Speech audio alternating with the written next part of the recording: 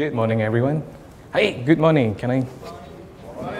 All right, everyone's awake then, yeah? Some of you were finding coffee, right? No need coffee. Hopefully the slides will wake you up. Okay, good morning, everyone. My name is Isaac, okay? And so today's event, it's going to be fun, all right? It's not going to be a lecture where it's one way, okay? So I'm going to be like a plant, okay? So plants survive by photosynthesis, right? So you will be like the sun ray, okay? The more sunlight you give to me, the more energetic I become, okay? So it'll be two-way, all right? So don't worry, it's not like your lecture back in your university or at your workplace, okay? There'll be some hands-on application as well, okay? So along the way, I'll give you some treats as well, okay? Some of you have not eaten breakfast, right? I'll give you some treats, okay?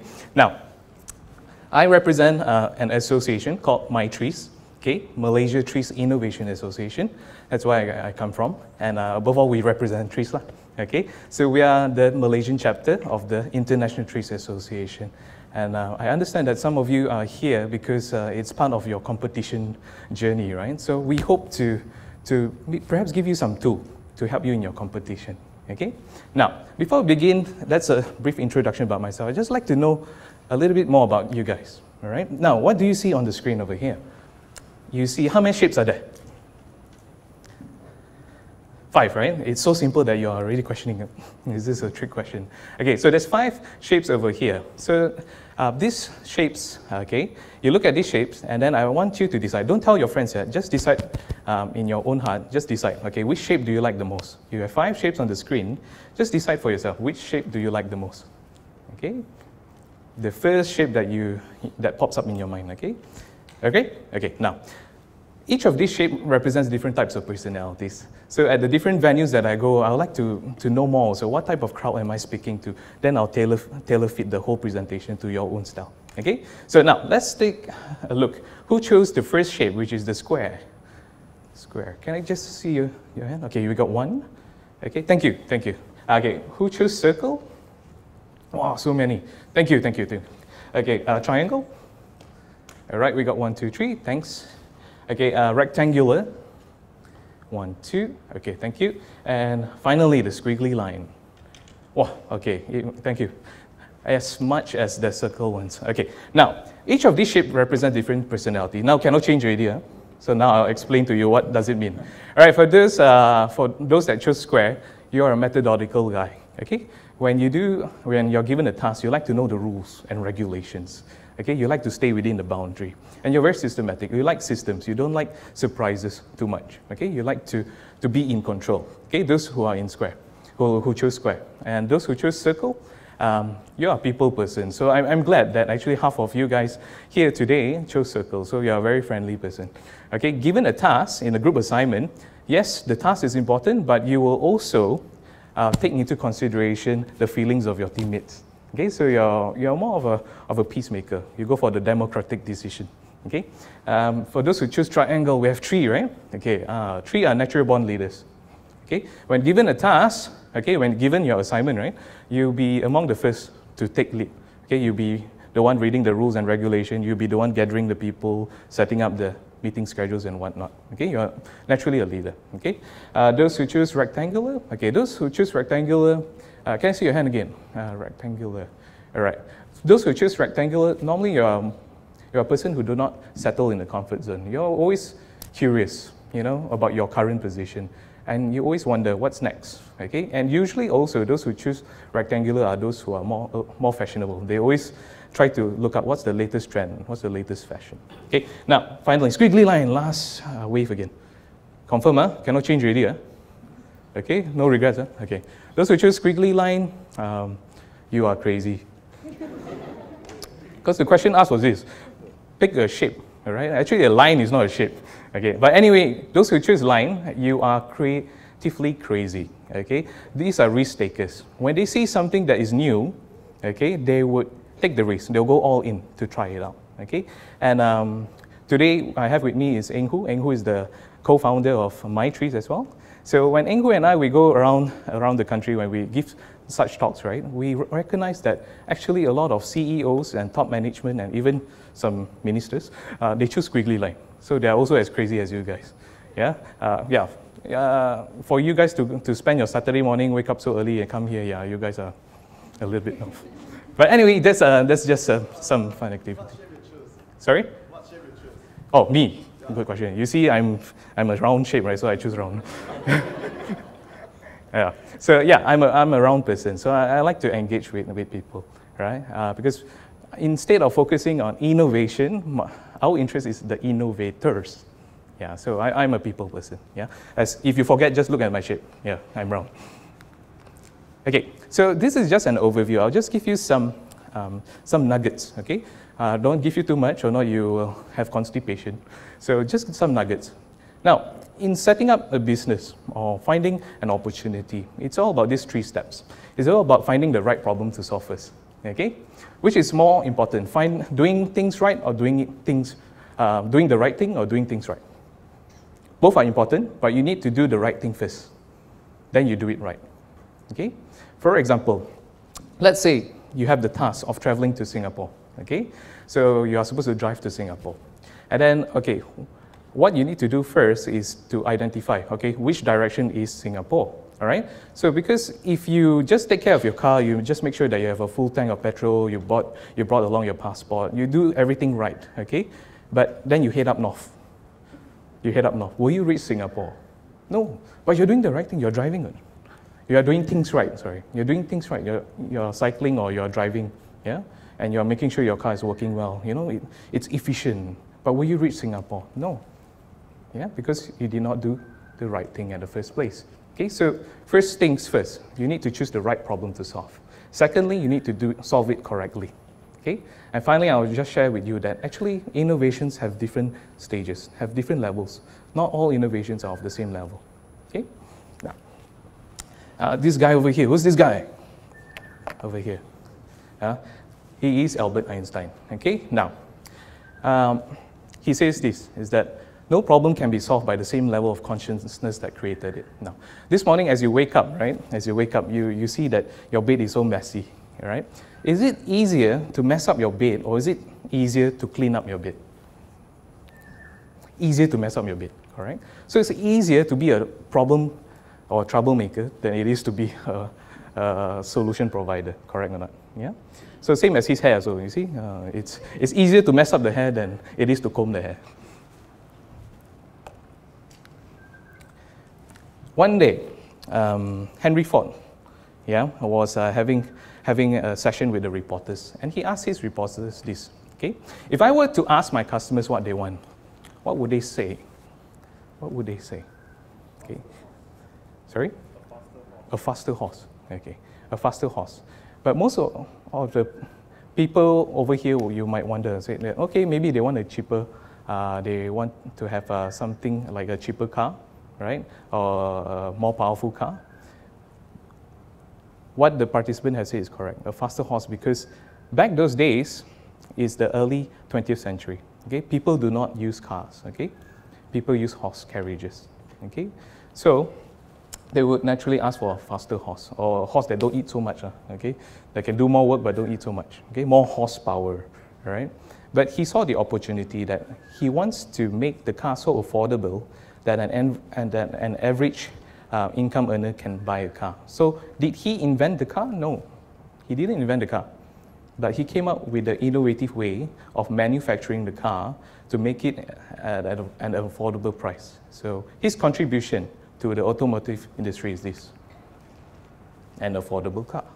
Okay, it's just a play of words between Ford and affordable. Some of you are still sleeping, so it's okay. Okay, now, why do we have jobs? Why do we have businesses? It's because jobs and businesses are there to solve problems. You are problem solvers, be it you are working with a company, or be it you are a business person, okay? You are there to solve a problem. So imagine this, let's say you graduate from your universities and then you enter your first job, and then your boss places you, say, okay, well done, you got first class honors, okay? Very smart, huh? So I'll put you alone in the middle of the maze, and your job, should you choose to solve it, is this. You're supposed to find the exit sign, the keluar sign, all right? So you have to find the exit sign, all right? Find the way out. So will you be able to find the way out if you're not given ways, not given any GPS devices? Yes, eventually, through trial and error. So you turn left, you turn right, you turn left, turn right, and eventually you'll find the exit. exitway. So at the exitway, your manager stands there, your boss stands there and says, oh, well done, pats you on the back and say that, wow, very good, huh? You can find the exit point. So, okay, I'll reward you, okay? I'll put you as a manager now of a team. So he places you in the center of the maze again, but this time you're in charge of 5 people. Now, will you be able to find the exit point at a faster rate? Depends.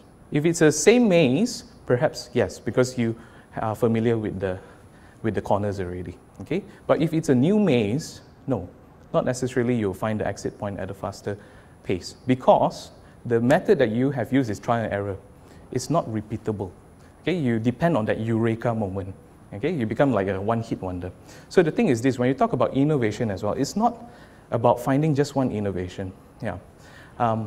For example, like Intel, they are #1 in the world, right? #1 semiconductor company in the world. But it is one thing to be #1 for a year, and totally another thing to be #1 for the past 40 years.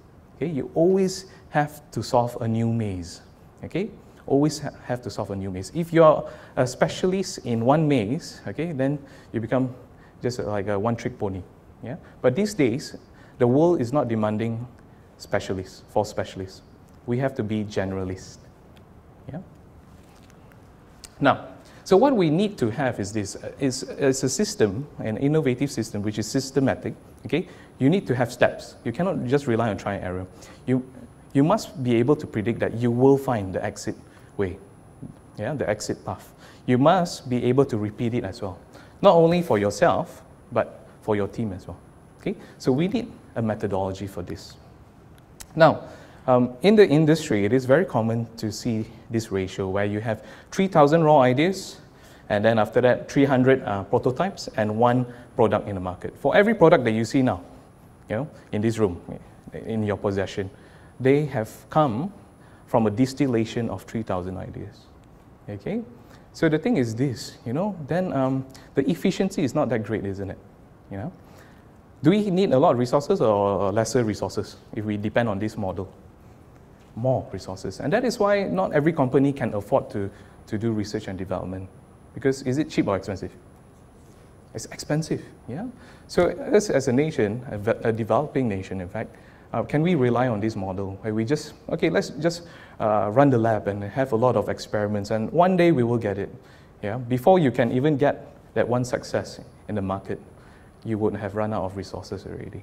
Okay? So the key question is this: can we improve this efficiency?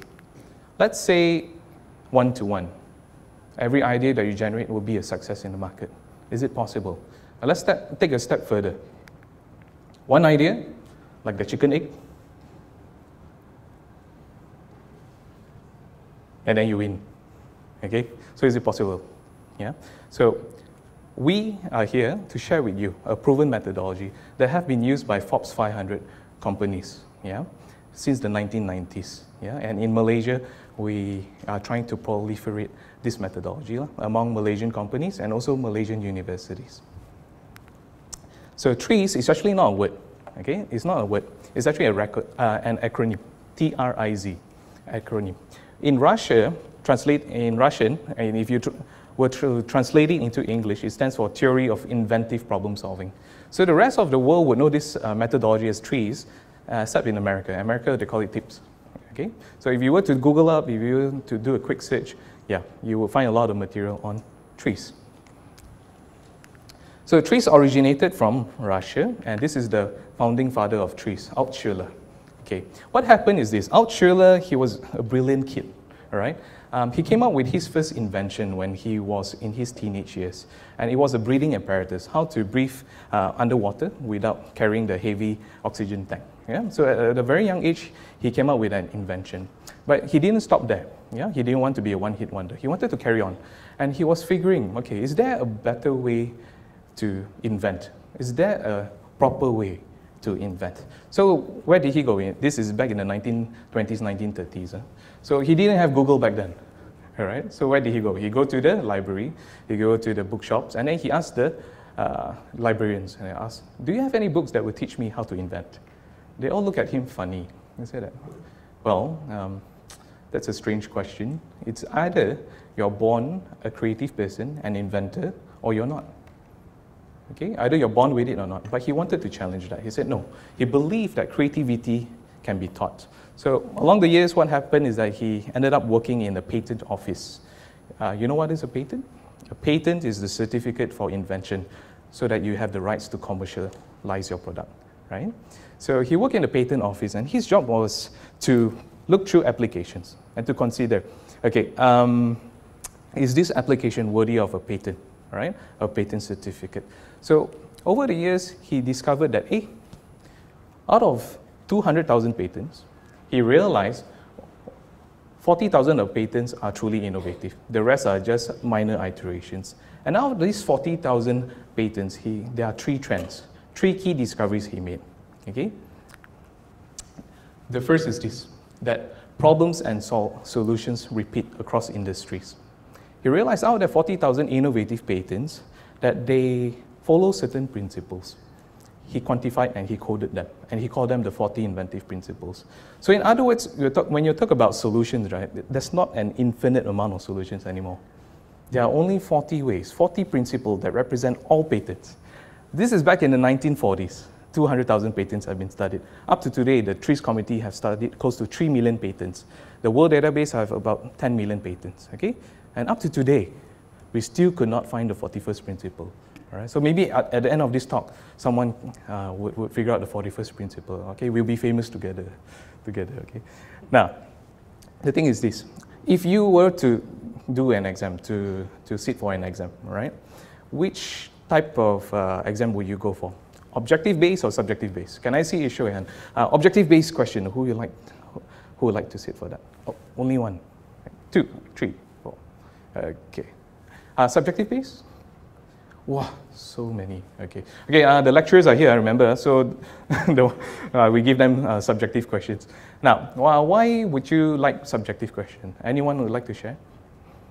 Sorry? Anybody? Just a quick shot. Sorry? Partial credit. Partial credit. As in, you get credit for your idea, is it? Ah, okay. Which shape did you choose yourself? Okay. Yeah, very creative answer. Okay, so he likes to take ownership of his idea. Okay, that's good, because objective questions, you only have A, B, C, D. All right. Now, in real life problem, right, it's not as simple as objective question, correct? It's open problem. We are not solving closed problems. We are solving open problems. But then again, will it be nice if you have a cheat sheet or a guideline? Now imagine this, instead of needing to have trial and error, because by having a subjective question, yes, you can take ownership, but if it's wrong, it's also your own idea. If it's right, yes, great. But if it's wrong, it's totally your own idea as well. So the thing is this, if we want to solve a problem that we have never solved before, we have not learned before, we have not seen before, would it be nice if we at least have some guidelines?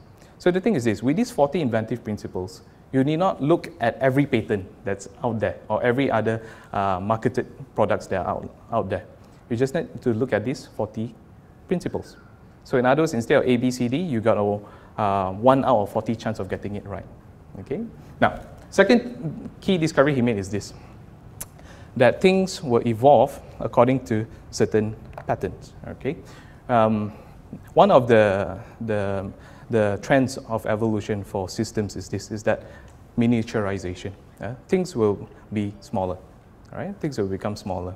Now, when Steve Jobs was still alive, when he promoted the iPad, he said that, oh, okay, this iPad size, okay, is the perfect size. It fits nicely in your hand. Just slightly smaller than an A4 paper. It's perfect. We will not follow Samsung. Okay, we will not follow Samsung. They have so many sizes. Okay, but what happens to the iPad then after that, after he passes away? You have the iPad mini. Okay, so the thing that Altshuler realizes is that products will follow these trends irregardless of the geographical location, irregardless of the inventor, irregardless of the inventor's background as well. Okay, things, products, systems, services will naturally evolve according to certain patterns. So in other words, why is this important? Then we can predict the future. Then we can predict the future. How would your product evolve in the next stage? Okay, so that is the key thing. Right. Next, he realized that innovation lies in other domains of practices, other domains of sciences. all right? For example, if you want to solve a mechanical issue, your problem might have been solved in the biological field, okay? So it's this cross-hibernation of solutions that will come up with higher level of innovation. Now, for example, like durian, all right? Some people like the kampung durian, all right? The original kampung durian. Some like certain types of breeds of durian, okay? And then we have the D24, which is a mixture of different types of durians. So innovation is like this. It's like you're trying to marry, you're trying to pollinate, okay? The best traits of different trees, of different species, right? So that is what we are trying to do. We try to identify what are the best practices of another industry and use it in our own industry.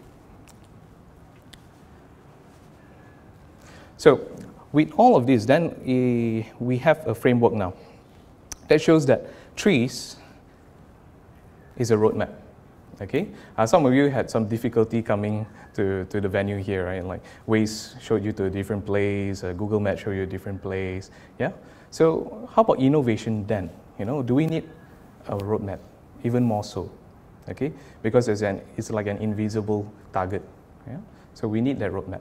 Now with TRIZ, what you can have is that you need not rely on your intuition. Okay, you need not rely, oh, today I must have my cup of coffee from so-and-so cafe, or not, I will not be able to function.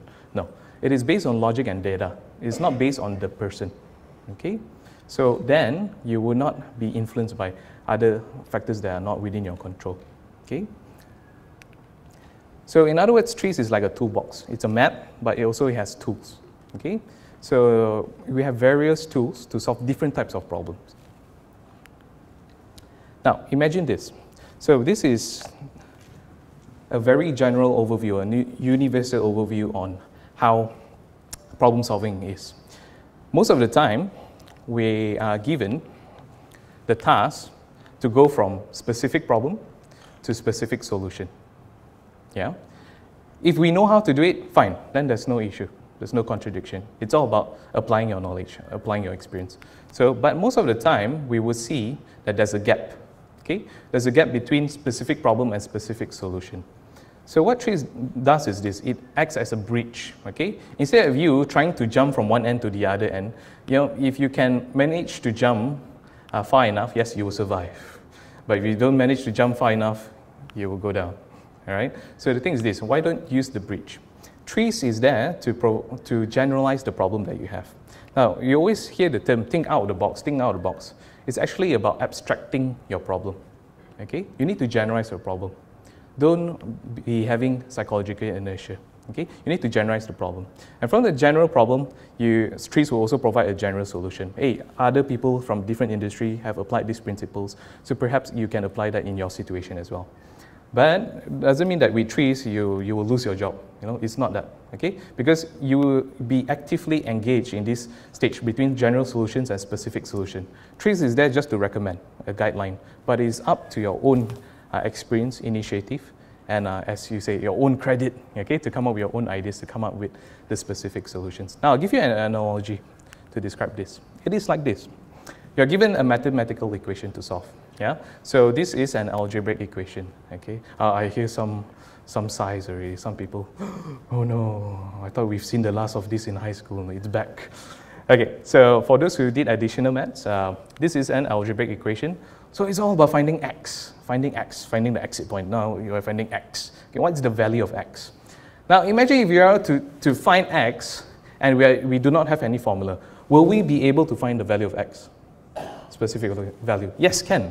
By doing a lot of calculations, iterative, hundreds of thousands. Yeah, you need to calculate and calculate and calculate. Eventually, yes, you'll get that. But is it fast or slow? Slow, very slow. Uses a lot of resources. So TRIZ acts as this. Okay, you have a specific problem. Okay, let's identify what type of algebraic equation it is. Okay, this is a quadratic equation. So with quadratic equation, we just use the over here quadratic formula. Okay, so it provides a general solution, the formula, and you just plug in your specific data, okay, your specific values of your variables, and you will get your specific solutions. Now, TRIZ also will recommend multiple solutions, as you can see, x equals to negative 3.85 or x equals to negative 0.15. It is up to your own discretion as well. You need to use your own judgment to decide which solutions best suit your scenario. Okay? So it's all about the formula of creativity. So no other methods will teach you a formula on how to be innovative. Okay? So this is what we are trying to share. This is the philosophy in TRIZ. Altschiller mentions someone, somewhere, not over the rainbow, has solved this or something that is very similar to it. Okay? Your problem is actually not unique. Someone already has solved it. So yeah, why don't take a peek at their success stories? Now, okay, we'll have some hands-on activity already. Okay. Now, what I would like you all to do is that I would like you all to work in groups of 3. Okay, groups of 3. Yeah, decide for yourself, groups of 3, and if someone's left out, then you can have groups of 4. Okay, what I need you all to do is this. Okay, we would like to gauge your level of innovation or level of sleepiness. Okay, we would like to see how awake are you or how innovative you are. Now, the problem is this. I'll give you a problem, and then we'll see which teams would like to present, and then we'll share what our point of view of your answers are. Okay, now, the thing is this. The question is this. Very, very simple. I have a factory, okay? I have a factory, and this factory, what it does is that it processes bell peppers or capsicums, right?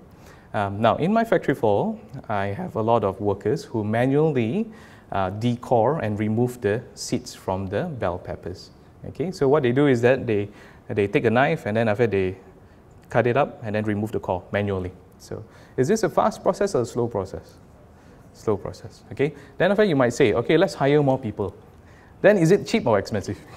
Expensive, okay? So how? Then I say, okay, let's punish them.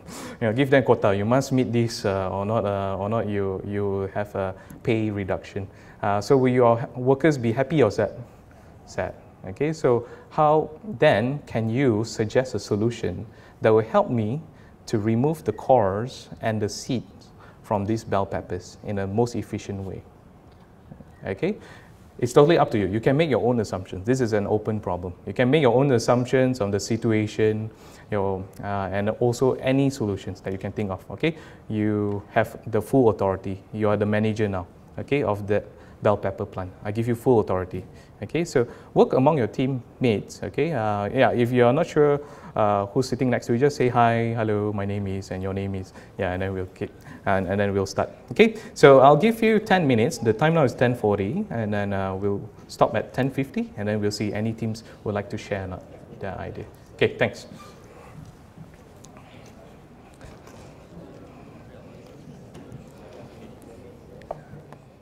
Any team would like to share or not? Come up stage and share. Any team? Anyone? Anyone? Anyone? Anybody? Okay, come. Oh, just to make it easier, I just pass you the mic. Yeah. I just share it. Can everyone see me here? Yeah, so. Right, I just grabbed another opportunity to speak in front. So, right, my idea is actually to make this whole process mechanical because it's repetitive and it's boring. Am I right? So yes. Basically, my ideas we discussed just now with my team is we divided it into few steps. Okay, maybe make it 3 steps. Let's say example like one person choose the best bell pepper, another person actually go and cut it, another person just remove the core. So by practicing the same steps more and more, and then they will actually become more efficient and also more effective. So that's the whole idea. So anyone have the similar ideas? Can I see a show of hands? Yeah, I think most. I think, yeah, I actually overheard some also have the same idea. So just 2? All right, yeah, that's all from my part. Thanks. Oh, yeah. How many of you in the team? Just 3. Okay, I'll give you some breakfast over here. Okay. So this is this Kit Kat, but green colored Kit Kat. Green tea Kit Kat, so it's healthy, okay, justifiable. Okay, don't eat it yet, because I don't think we are allowed to eat here. But Eng Hu has shared, he said that he'll give special prize for those who collect 10 Kit Kats. You'll be getting another prize, a surprise. Okay, the prize is this. Yeah, Eng Hu is waving it over here. We like green things. So over here, we have 150 open problems. Okay, so TRIZ is what we are trying to teach, not just in the industries, but we are going upstream. We are going to the schools as well, not just the universities, but also the high schools and also primary schools. And this is what children would love. Okay, so the key thing is this. Now, a lot of companies, when they hire fresh grads, they realize that, hey, these two students are first-class honors. Why, when they join the company, they don't know how to solve problems? What happened? And some of you might have heard this before, that, doesn't matter what you do in your degree, you will only use less than 10% of your knowledge learned in university, in the workplace. So many times you heard of such thing, right? So isn't it such a waste? Okay. So these companies, what they have done is this. These are Malaysian companies. They were trying to find the root cause. Why are these fresh graduates who are brilliant in their exams do not do well? Why don't they do well in the real working world? So they identified and they realized that it's actually because from young, they are trained to solve close problems. So we are very good with exam-based questions, right? We're very good. 1 plus 1 is 2. Cannot be 1 plus 1 is apple. No such thing. Why not? Why not? Okay. So the thing is that we have this book over here. It's every single page over here color printed. You see, as I fan it over here.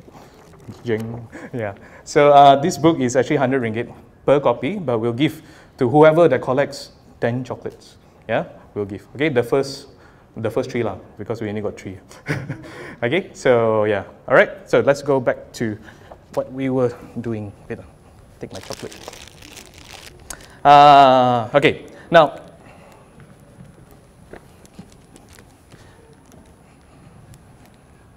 Now, as the team mentioned just now, okay, they presented that a lot of mechanical solutions. As I go about as well, I realized that yes, this is how you all think, because we see that a lot of industrial experts also, your expertise is in machineries, okay? And then a lot of the solutions that was proposed is about using a cutter, all right? Be it one blade or multiple blade, right? Correct? Or puncture, correct? So that's a lot of ideas which are similar to the previous process, which is about cutting. Okay, but can we think of another way that will make it easier? Yes. Oh, you. Okay. What's your other way? Good. Oh, this one chocolate already. Good morning, everyone. And as I discussed with my group member, and we come up with a new solutions, which is to educate our customer to eat the seed as well. The first, okay, you see the problem is, as long as we can provide a specific data or a kind of report for them that saying that it's very nutritious and very healthy, some sort like this, then they will confirm we'll eat one. Alright. Yeah, I think so. Okay. So we can save a lot of labor costs. Okay, thanks. How many of you? 5. Okay, 4. Wait, I have one more. Thank you. Wow, 5 people. Okay, no, close it. Okay, now, 5 years of doing this. Every time I'm surprised with such answers. This is the first time hearing such answer in 5 years. Very, very creative indeed. A clap again for that team. Interesting. So in other words, now you're selling more. You sell the core as well, so then you can charge more per kilogram. Oh, very business-minded from School of Business. No wonder. No wonder. Okay, the thing is this. Let's see if we can solve this without even needing to have to re-educate the market, because it will take a long time or short time? Long time, right? So let's look at a way to solve this. Okay. Now, the solution that's in the industry is this. Instead of cutting, why don't use pressure? Why don't use pressure? Now, the patent that was filed for this to solve this problem is as such. What you do is that you have all of these bell peppers, right? You put them into a pressure valve, into a pressure container.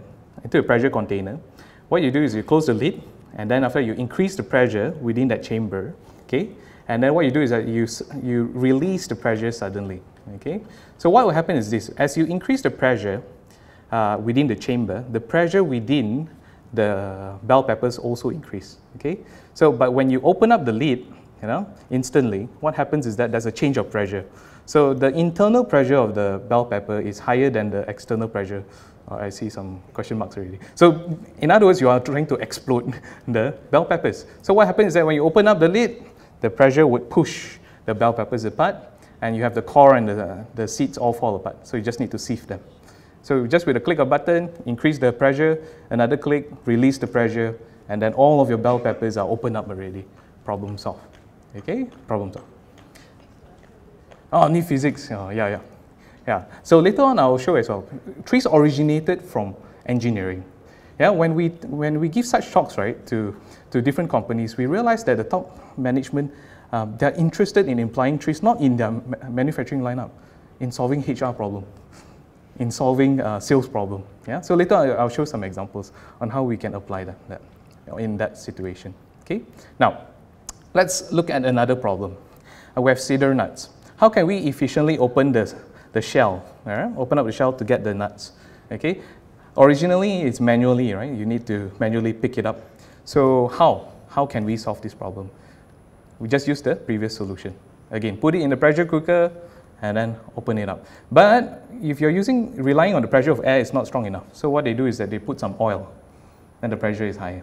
Okay, this is also food industry, right? Food processing industry. Let's look at another industry, diamonds. Okay, diamonds are a girl's best friend, a guy's worst enemy. The wallet go dieting. Okay, so the thing is this. Now the diamond that you see, right, on the finger of your beloved, right? It doesn't appear as such. It's not cut in such a way in nature. Okay, in nature, the miners, right, the diamond miners, when they mine all of these raw diamonds, it's all mixed up together with the rocks and sediments and whatnot. So their job is to chisel away all of these sediments, all of these rocks and whatnot, impurities that's surrounding this diamond. But they have to do it carefully, okay? Or not, you would chip off the valuable diamond, okay? So how can we solve this problem? Let's use the same solution. Instead of manually cutting, let's use pressure. Okay, so what they do is that instead of just relying on pressure and air, they use water. Okay, so you get higher pressure again. So you put this whole block of a mixture of diamond and rock, you put it into the pressure chamber. Again, same process. What you have the diamond separated from the rock. Because in between there's some air gaps, right? So that's where you want to make use of that difference of pressure to split it open. Okay, now the thing is this. Different type of food, different type of industry use the same principle. Let's look at the years that it has been patented. For the bell pepper, that solution was patented in 1945. Okay, for the cedar nut, it took them how long? It took them 5 years to follow suit. Okay, so for 5 years, all the factory workers were sacrificing their nails, opening up the nuts. Okay, 5 years wasted. Let's look at the diamond industry. Almost 30 years wasted. Yeah. They've been manually chiseling away the diamond, but how much time has been lost? So the thing is this, we want to expedite the innovation process. Let's look at the principles being used and let's apply it in our area of work, be it HR, be it management, be it in engineering. Let's try, why not? So the pattern is this, you increase the pressure, make use of the pressure, yeah, slowly increase the pressure and suddenly release it. Okay, that's the concept. So why TRIZ? It is a structured system versus a trial and error system. It's not a hit and miss. Now the guy in the picture, or depicted in the picture over there, yeah, without him, you won't have these working electric light bulbs. He's Thomas Edison. Yeah. Now, when he and his team did countless experiments to come up with the first working light bulb, they spent a lot of resources. In today's terms of money, in equivalent to today's money, this is one of the many projects he did. This project alone took up $14 million in today's value of money. You're not sure whether you make it or not, but you spend $14 million. So do we have the resources to do such experiments, to do such R&D type of work? No, we do not have. We need to run fast, yeah, as a developing nation. So why not use a proven formula? So he said that genius is 99% perspiration and 1% inspiration. So it's all about try and error. It's all about just trying out, and it's all about hard work. Yeah, of course that's true. But we are here to just suggest to you: can we increase the inspiration from 1% to perhaps 2%? Then you have doubled up already. Yeah, and perhaps you can cut down your level of perspiration as well. Okay, so why not? Now, you would have learned about left brain and right brain, one being logical, one being the creative side. Now with TRIZ, it's not just fun and games. It's also based on logic and data. So it's the usage of your entire brain, okay? And we believe that it can be taught, just like music, you know.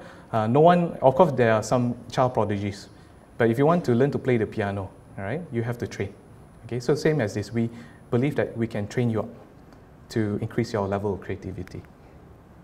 So when we talk about problem solving, these are the key issues that we face. Psychological inertia, lack of knowledge, as your friend pointed out. This one, you know, for those with physics knowledge, they would know how to solve the bell pepper problem. But what if I don't have that specific knowledge? Then it's a bit hard, correct? Wrong objective. Yeah, some would say that, hey, you know, I'm actually removing the core, or am I removing the seat? Which objective are we trying to do? Yeah, promotes compromise. Let's say, okay, for example, let's use machineries, but it's going to be expensive. So there's a contradiction. Yeah, or it's going to be using up more energy. Okay, let's look another problem with people having difficulties in solving problems is that they do not know the root cause. Okay, now a lot of factors, but let's focus on one, which is psychological inertia. Now, actually, just now when I mentioned about the bell pepper where people use knife and cut it open, right? The psychological inertia happens when you hear the word cut and knife. So when I mention about cutting and knife, you think about, okay, let's think about machineries then, cutting, you know. So it sort of boxes up your thinking, okay? So the key thing is that how can we break psychological inertia?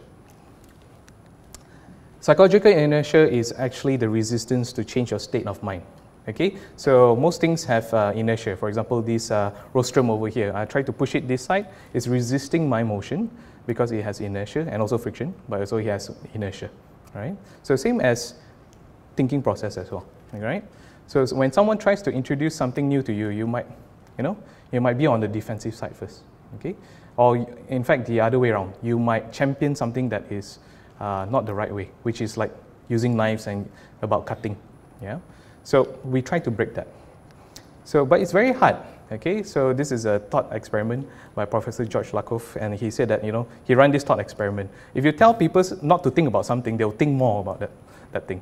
It's like when you tell your students, okay, everyone keep quiet, then they'll even make more noise. Everyone do not do this. The next thing you see is them doing that, right? So the key thing is this, how can we remove the pink elephant from our mind, okay? What do you see over here? This picture. Anybody? A duck, a rabbit, okay? Anyone saw the rabbit? Yeah, you can see, this is the ears of the rabbit. Anyone see the duck? This is the beak of the duck. Okay, so different angles. Next, what do you see over here? What's this animal over here? It can be a goat or a kancil, a deer. How about this over here? What's this? What's this? Elephant. Okay, and the last one? Giraffe. Okay, anyone else saw the penguin? Yes. Let's flip it the other way around. Okay, so you flip it the other way around, the elephant, if you were to view it the other way around, it's actually a peacock. And then the giraffe over here, if you flip it around, it becomes the penguin. And then after that, the deer over here, you flip it around, it becomes the seal. All right? So in every problem also, we try to help you consider. Why don't look at it in another perspective, okay? So how does TRIZ work? Again, it's all about this. Generalizing your problem, make it into abstract, and then it proposes a general solution. Why we need to generalize? It's so that you won't have psychological inertia. It's so that we break the psychological inertia, okay? Now, when MaGIC organized this talk, they said that, oh, you know, you must let the participants feel empowered. They must take away something, okay? So these are some of the tools, okay? The first tool is this, contradiction, yeah? This is about finding the right problem to solve. Finding the right problem to solve. What is contradiction in the first place? Is a zebra an animal with black stripes and white body, or is it it has a black body with white stripes? Yeah, which way, okay? So contradiction is this. It is the opposing point, all right? It's at opposing points. What we have are three types of contradiction. Okay, in TRIZ, we mainly try to solve problems which have contradictions, because problems that do not have contradiction are not critical enough to solve. Okay, it's all about applying the solutions. That's all. That's not what we are trying to do. Okay, for example, it's like studying. You know, how can we get good results? If it's all about studying hard, then just do it. Okay. Now, the first type of contradiction we'll touch on is this. It's technical contradiction. Okay, it's like a seesaw. Yeah, when you try to improve a certain parameter, and when you realize that something else gets worse. Okay, you improve one parameter, something else gets worse. And that is what we call a technical contradiction. Okay, and then vice versa. If you try to improve that parameter, something else gets worse again. Yeah, so it's like a push and pull, a seesaw. So these are problems that we try to solve. We are not looking at compromise. Some people might say, okay, let's look at the optimum level. Optimum level. No, we are about removing the contradiction. Next type of contradiction, which is a little bit difficult to solve, is physical contradiction. That is when you need a parameter and you don't need it as well. You need the opposite of that parameter. Example is this. It's like a bicycle chain. Now, the bicycle, when it was first invented, it did not come with a bicycle chain. It did not come with a chain. It was direct drive. You have to drive on the axles. Yeah? It was direct drive. So why didn't the person, the inventor of the bicycle, come up with the chain as well? It's because they could not solve this physical contradiction. They need a chain that is flexible but also rigid at the same time. So how can you be flexible but not flexible at the same time? That is the contradiction. But if you look at the bicycle chain, it's made out of sprockets. Okay? So as a system level, if you look at the entire chain, it's flexible, correct? But if you look at the subsystem level, let's look at the components, the sprockets. Is it flexible? No, the individual sprockets are not flexible. So they managed to meet two criteria: flexible on the system level and rigid on the subsystem level. Problem solved. Okay. Another type of contradiction is administrative contradiction. That is where needs conflicts or contradicts with abilities. So just now about the bell pepper solution, right? About using pressure, change of pressure. Let's use pressure to solve it. But let's say if you do not have the technology, or you do not have the expertise, or you do not have the budget, so that is considered as an administrative contradiction. So nice idea, but KIV. Okay, let's KIV first. So that's another type of contradiction. Okay. Now for technical contradiction is like this. Okay, and just an example. If you want to get to your destination very fast, okay, you need to press on your accelerator, and your car will go accelerate faster. Okay, and now traveling time shortens, but you will use up more fuel. Okay, so there's a contradiction there. Okay, now I'll show you a real case study. Okay, on a sun lotion. Now this company came up with an innovative solution. For those who do sunbathing, I think most of us here know we hide from the sun, right? We hide from the sun. But for those who wants to be an amor, what you do is that you go to the beach, and then after you want to sunbathe. But at the same time, you realize those who go for sunbathing, they also apply sun lotion, correct? Because you want to block out the harmful UV rays, right, from damaging your skin. So the thing is this, over a period of time of sunbathing, you realize that they would need to apply another layer of sunblock, correct? So why is it so? Because the previous one have worn out already. The effect has taken place already. So you need to reapply again. So why don't then apply a thick layer, right? A thicker layer, one shot, then you no need to reapply your lotion over and over again. The key thing is this, they do not know how. Okay, so a company came up with a solution, okay? And they figure out, okay, let's come up with a sun lotion that is smart, okay?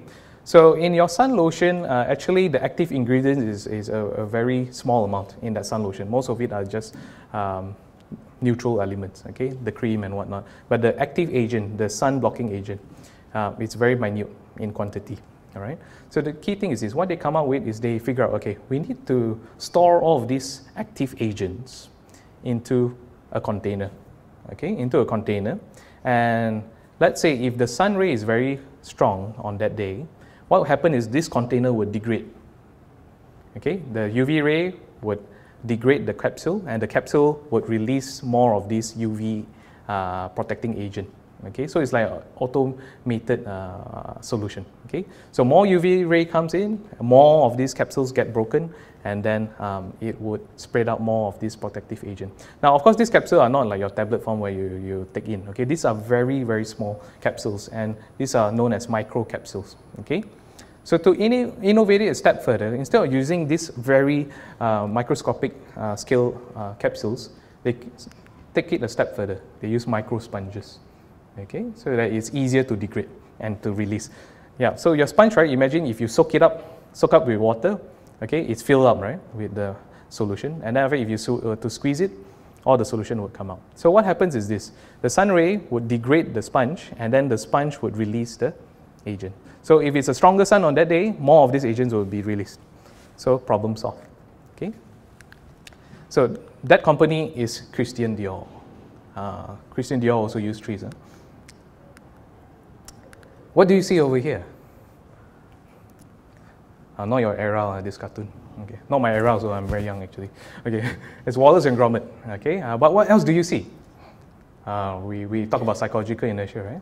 Let's see. I'll give one chocolate. I know why it's quiet already because no chocolate. Okay, only one person to put their hands up and shout out your answer. One person. Also don't have.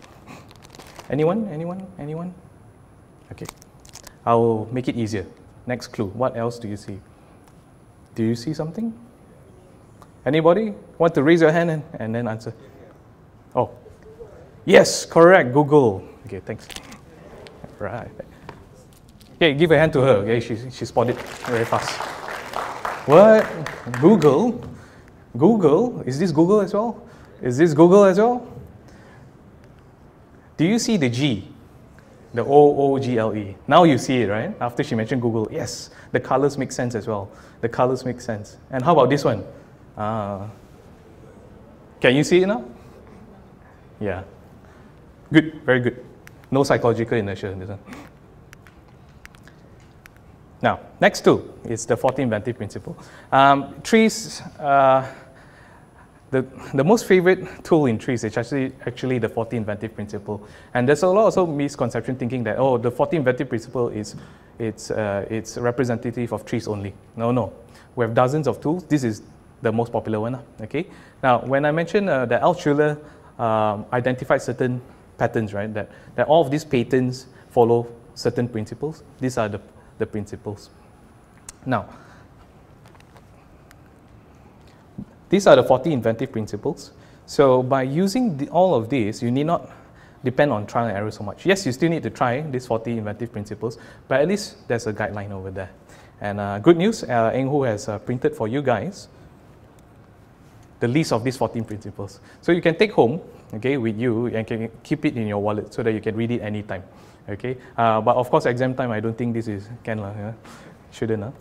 Okay, so now let's look at one of the principles. Yeah, let's look at the problems first. All these 40 inventive principles are like alphabets. Okay, how many alphabets do we have? A to Z, 26. Okay, so alphabets are used to form words. Words are used to form sentences. Sentences are used to form phrases. Phrases are used to form paragraphs, essay, and so on and so forth. Okay, so the building block of literature, or English in particular, is these alphabets, right? But how about creativity? As I mentioned, up to today, 3 million patents have been studied. The 41st principle, the 41st letter, has not been found yet. So in other words, you just need to rearrange or combine all of these principles into your product, into your service, into your competition, yeah, and see where do you go from there. Now, let's start off with this problem. Organ donation. Now, in Malaysia, do we have a lot of organ donors or not so many organ donors? Not so many, right? Because of multiple reasons and whatnot. But let's say you are the president, okay? You are the president of a fictitious country. Let's call it MaGIC, okay? MaGIC land, all right? Since we're in MaGIC. So let's say you are the president and you have absolute power and authority to do whatever you can to increase the number of organ donors.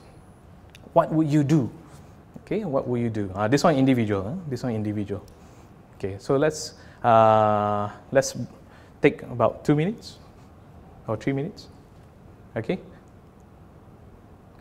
Okay, 2 or 3 minutes to just think about it.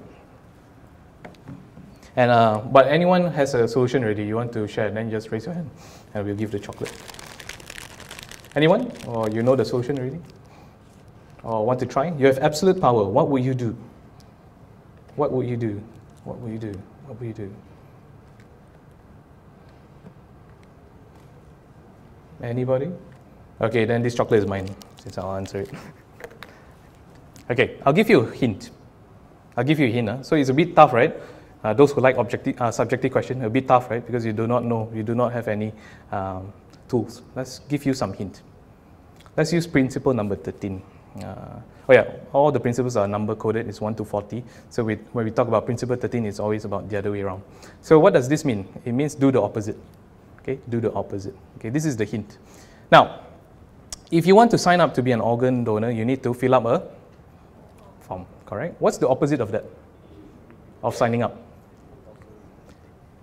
What's the opposite of signing up? Correct, spot on. Okay, 1 chocolate for you later. Take. Okay, correct. So now, she said automated registration, but then you still want to give the freedom to the citizens of MaGIC land, right, to decide. So, correct. Well done. So she mentioned the solution already. So instead of signing up to be an organ donor, now you sign out to opt out from being an organ donor. Okay, brilliant. Okay, so this is using this principle the other way around. Now, Germany and Austria, neighboring countries, similar culture, similar geographical location. One has the opt-in option, like Malaysia, sign up to be an organ donor. One has the opt-out option. Okay, Austria is the opt-out option. Germany is the opt-in option. 14% of the population in Germany are organ donors. Compared to Austria, 99.8% organ donors. See, just with a switch of policy, okay, you have increased the number of organ donors. Now, actually, we don't mind to be organ donors, all right, but it's just that we are too busy. Even Saturday, you also have to get up and then come for this class, right? We're so busy, right? So it's not that people are mean. It's just that, you know, they don't have the initiative to take the hassle to sign up a form. Now let's take a closer look back to home. Singapore has the opt-out option. Once you reach 21 years old, you are automatically an organ donor. They'll send you a nice letter describing to you, okay, what will happen, you know, once you passed on, you know, you contribute towards society directly. And but they also give you a form, okay? They will give you a form to opt out, okay? So that you still have the freedom of choice, okay? So problem solved. Let's look at another problem, okay? This is the International Space Station. It's powered up using solar panels. And NASA uses TRIZ as well, right? The most technologically advanced institution, right? A group of people who are so advanced in technology. They use TRIZ as well, okay, as part of their tools. So the problem they have is this. In sending up the solar panels up to space, they realize, you know, after sending up all the way to space, and when the astronauts were about to install the solar panels, they realized that the solar panels have some defects. There are some cracks and scratches. And then they did root cause analysis, and then they were trying to find out, okay, what's the cause of these scratches and cracks? They found out it's because on Earth, okay, during assembly, the technicians and engineers, they tend to drop their tools, okay? And then there are some scratches and dents, okay? So why is it important not to have any scratches? Because in space, is it hot or cold? In outer space, it's hot and cold. So there will be fluctuation of temperature. So for example, if you have a cracked mug, the failure would start from the crack. So therefore, for solar panels, you must not have any scratches, must not have any cracks, okay? So it's very, very critical. So one of the steps was to use a HR solution, okay? Let's identify the culprit, okay? And let's try to penalize them. But did it work? No, because it's pure human error, all right? It's not that they want to drop it, it's just that it so happens to drop, okay? Now, so one of the solutions was very simple. Yeah? It was using this principle, the other way around. Okay, same principle. Can anyone think of a solution? Another chocolate. The other way around. The other way around. Anyone? Yes, spot on. Okay, you got chocolate next. Okay. Now, on Earth, okay, the usual process is this, assembly process is this. You have it laid out flat, and then you work on the solar panels. Okay, so you tend to drop the tools because of gravity. Okay, so instead of laying out flat like this, why not do the other way around? Suspend it upwards, you know? Just flip it around. So even if you drop the tool, it will drop on your face. And then you remember, okay, yes, okay, not to drop the tool already. Okay, so you solve two problems. You come up with new habit, like as the first team, the second team mentioned, habit. Okay, problem solved. Next industry, okay, chocolate. So in this chocolate manufacturing plant, what we have is that we have very nice chocolates which have nice contents. Inside you will have syrup and whatnot, okay, and jam filling. So how do they put the jam inside? It's by having two shells of this chocolate, and what they do is that they pour the syrup or the jam in one of the shell, and then they close it up, okay? So, but syrup and jam, does it flow fast or slow? Slow, because it's very viscous, very sticky, right? So it flows very slowly. So how can you increase production? Yeah, is by the first step they thought about is by increasing the temperature of the jam or the syrup. But what happens to the chocolate then? Melts. So you see the contradiction over there. So what will you do? Yes.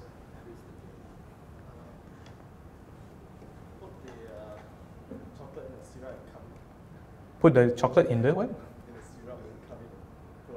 Oh, as in like make it like a cup and then scoop it up, scoop the syrup. Okay, okay, thanks. Oh, brilliant, yes. Yes, freeze the jam. Yeah, the answer is do it the other way around, okay? Freeze the jam. So now, instead of heating up your jam, you freeze it.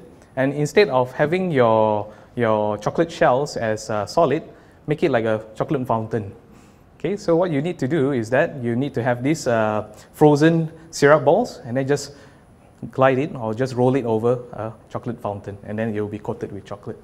So the other way around, problem solved. Okay, later take chocolate, two of you. Okay. What principle does it use? The other way around as well. Okay, some of you might be frustrated. Oh, why? But we can see the rate of answering is faster, a little bit faster already. Okay. Now, what we have seen is this. With one principle, we can look at the applications in different angles. Okay, we split up using a spectrum. We split it up using a prism. That's our mind, and you will have spectrums of application. Okay. So we have looked at it just the other way around, that principle alone. We have seen it being used in product design, manufacturing process, social problem with the organ donation case study, and also business model. Okay, this case study. Now, another problem that I'd like to share is this. Imagine if you have a strawberry farm, okay? Strawberry farm. The problem is this, is that you have a lot to harvest within a short period of time, okay? And you do not have enough workers. Okay, so what do? You don't have enough workers to harvest them, to send them to the town centers to sell them. So what do you do using the other way around? Anybody? Business students, right? So, sorry, yes. Brilliant. So your friend mentioned that transfer the market instead in the town and into the orchard. So, but also let's take it a step further. Instead of you needing to hire people to pluck the strawberries, you open up your farm, okay, and get the people to pluck themselves. So it becomes like a fun activity, and then you charge them. So it's brilliant. They travel all the way to your farm, and then they have to do the work, and they're paying you for it. So problem solved. The other way around. Okay, again, chocolate later. Okay, now when we talk about innovation, there are different levels. Okay, and Altshuler has categorized them. How to identify which level are you at? Okay, these are the 5 levels. Level 1 is when you use a solution within your own specific trade. For example, bell pepper, you just need to look at your competitors. Like the first team that presented, they said, oh, they overheard the other team also have a similar solution. So it's like within the trade. Okay, so those are level 1. Okay, not much, it's just iteration of ideas, existing ideas. The next stage is within industry, like the diamond industry, adopting the solutions from the bell pepper and the cedar nuts industry. Those are level 2. Okay, within industry is between cedar nuts and the bell pepper. Those are food processing industry. For level 3 is when the diamond industry are using the food processing industry solution. That's a higher level. And then we talk about new science. Okay, instead of using physics, we have, instead of using mechanical ways, because using the change of pressure is still a mechanical way, right? Some teams have presented before. They have suggested, let's genetically modify the bell peppers so that they do not produce any seeds. That's using another science, another level of innovation. Yeah, and surprisingly, you know who came up with those solutions? Those from the construction industry. Okay, when we run our workshops, those from the construction industry, they thought of that idea. Okay, and then finally, a very, very minute amount, less than 1% of the patents are actually new discoveries. Okay, totally new discoveries. So in TRIZ, we focus in helping companies to increase their level of innovation from 1 to 4. Okay, and our strengths are between 1 to 4. Okay, not so much on 5. 5 is pure research work. Okay, pure research work. So TRIZ, as the title of this talk is, it's about the open secret of innovation by Forbes 500 companies. If you do a quick search in Google News, you will see news articles being published in these magazines, Business Week, Fortune, Forbes. Yeah, you will see especially companies such as Samsung. Okay, such as Samsung. They are the main drivers of TRIZ at the moment in the world. Besides technological firms, high-tech firms, we also have other type of companies who have successfully used TRIZ, like P&G. Okay, so this is one of the most successful startup brand by P&G. This is called the white strips. The purpose of this, the function of this product is to whiten your teeth. Okay, before this product, what we have is that we have teeth holders that looks like mouth guards. Okay, you need to put gel, line it up with gel, this whitening gel, and then you need to put it in your mouth. So it's like you have this mouth guard. It's intrusive. Okay, it's not so comfortable. So they figure out, okay, why don't we develop a more convenient solution? So they come up with films. Okay, instead of having the mouth guard, it's like a film, like your selfie tape, right? It's like a film. Just put it, and it's transparent as well, so that people won't really notice it. So you just put one layer on your top row of teeth, another layer on your bottom row of teeth, and then yeah, problem solved. This product, within the first year, it has garnered $130 million of sales. Just single product. And up to today, year to year, this is the trough product from P&G that is within the billion-dollar brand. Billion-dollar brand. It has garnered more than $1 billion sales, just with this simple idea of using thin film. Okay. Now, Intel. Approaching to the year 2000, Intel came up with this statement that TRIZ is the innovative tool for the 21st century. They didn't say that Intel is the innovative tool of the 21st century. They said TRIZ. Yeah. So the works in Malaysia are started off by guys from Intel actually. They started off with CSR work, so they planted the seeds, and they're continuing to plant the seeds. Yeah, because they have used it. Back in Penang, you know, their manufacturing plant, they have successfully used TRIZ to cut down costs and also to improve innovation. And then now they're sharing it with the university students and also schools. Samsung has attributed the key successes to TRIZ. Now, they took the industry by surprise. Okay, what has happened is approaching to year 2000, Samsung suddenly came up with a lot of patents. Yeah, so they exponentially produce patents. So what has happened is that the industry players, they were identifying what was the secret. Secret is actually TRIZ. What they did was that they hired the TRIZ masters and as consultants and trained them up in TRIZ. And up to today, it is compulsory for Samsung top management to go through level 1 TRIZ training.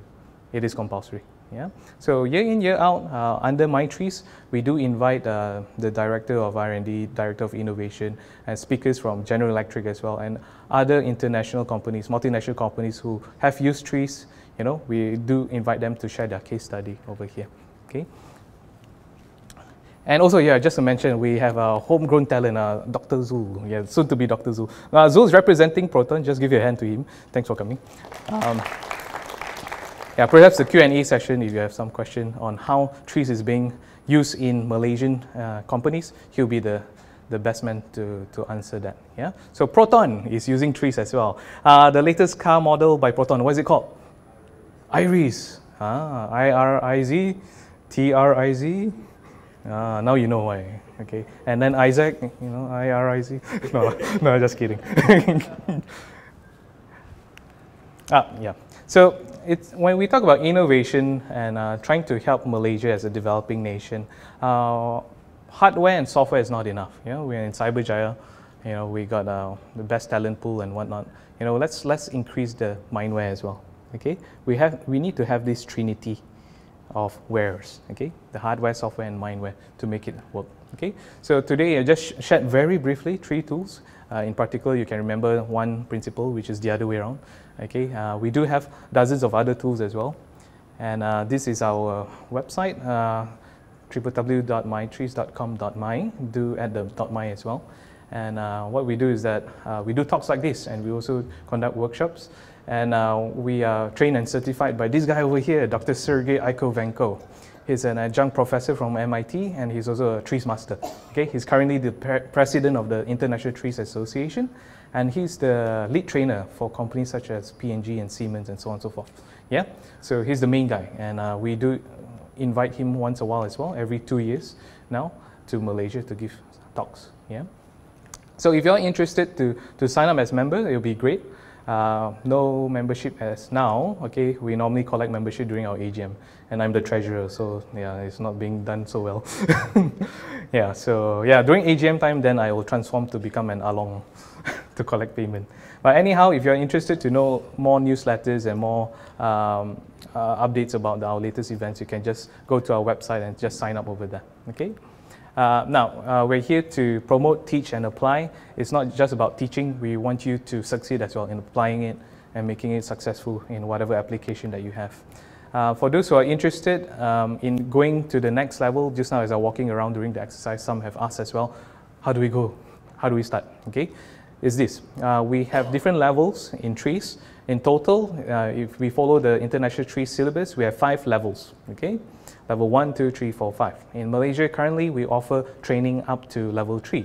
Okay, level 1, 2, and 3. So if you're interested to be a practitioner or even a trainer in TRIZ, we do provide assistance in helping you in that journey. So up to today, we have trained up 5,689 level 1 participants, and most of them, 3,000 plus, are actually from the institution of higher learning, the lecturers from universities. The key aim is this. When MyTRIZ started off, there were some strategies. The first strategy is this, okay? Since the market is demanding for problem solvers, let's train up the lecturers, because they will train up the fresh grads, correct? So let's start with the lecturers. And then the next phase, we moved on to training up the industry, because we want to help, especially Malaysian companies. Why not go to the global stage, okay? Next stage, we're going upstream. We're going to the schools as well. As I mentioned with the book, The 150 Problems, we're going to schools, we're training up the teachers, we're training up the people who are in charge of the syllabus in the Ministry of Education as well. So we are going towards that phase as well. Okay. Now, these are some of the dates. You might want to snap a picture. It is very rare. We only do it open classes. These are public classes. It's only open once every quarter. We usually run in-house classes, okay? So for example, if Proton wants to have a workshop, we normally do it just for them, the Proton guys. So only once a quarter we have. These are some of the dates. Some have asked also about the 27th, 28th April. If you want, maybe 1 or 2 slots left, yeah, not much. So you might need to join the next class then. Even then, once we open up for the next class, normally it gets snapped up quite fast, yeah. I think the record was with the level 3 class. Within 1 hour, was it? Yeah, we have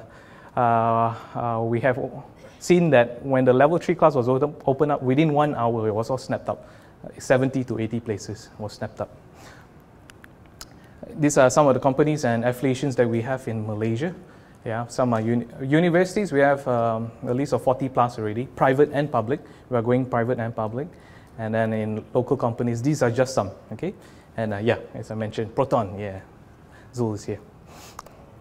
So I'll end and conclude with these words from Altshuler, father of TRIZ. He said that you may wait for 100 years for enlightenment to solve your problem, or you can solve it in 15 minutes using these principles.